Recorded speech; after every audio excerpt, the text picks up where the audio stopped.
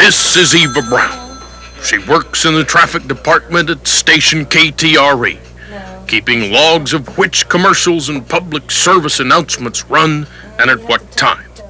It's a complex job requiring concentration and special skills. There's none of the clamor and excitement usually associated with the television industry. But what most people don't realize is that Eva Brown plays another role at KTRE. Oh my God, pit stains. The transformation is really just like amazing. I mean, if I didn't know Eva and I just like walked into a room and saw her in costume and makeup, I wouldn't have known it was her, you know? But Cindy Fisher isn't the only person at KTRE who's been confused and befuddled. I remember the first week I started working here. Went in to clean the ladies' room. There was this guy standing there with a red shirt, overalls, and a black cape, and I thought, this guy must be some kind of weirdo or something, or a pervert. Later I found out it was Eva. Macho, macho man, I want to be a macho man. Hey, I'm ready, let's get started. Oh, darling, I'm glad you're here.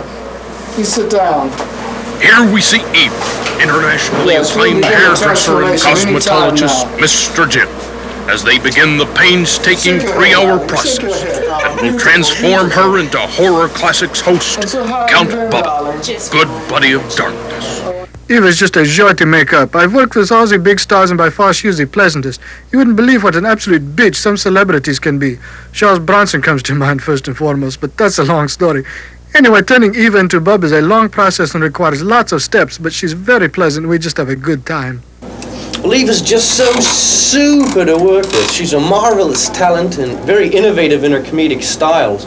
I mean, the pressure of live television really gets to a lot of people. It turns them into crazy animals, like Belushi and that whole, well, you know what I mean. But it doesn't affect Eva at all. She's a super girl, super.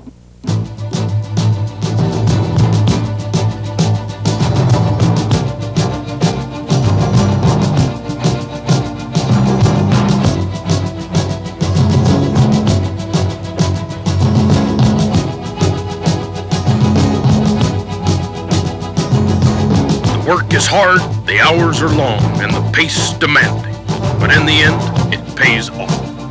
Public response to Count Bubba has been phenomenal. East Texans have taken the jovial vampire and his slapstick antics to heart.